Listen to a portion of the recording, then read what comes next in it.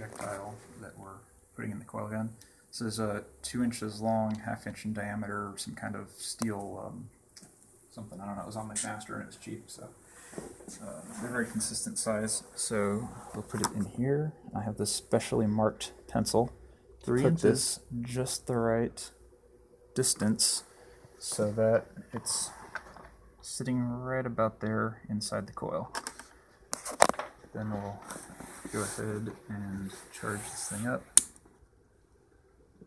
Takes about 5 seconds. 48 volts on a capacitor. It should be there now. So we'll just trust this charge. Now this is set to trigger when I break the beam between the sensor here. This sensor will eventually go inside the tube.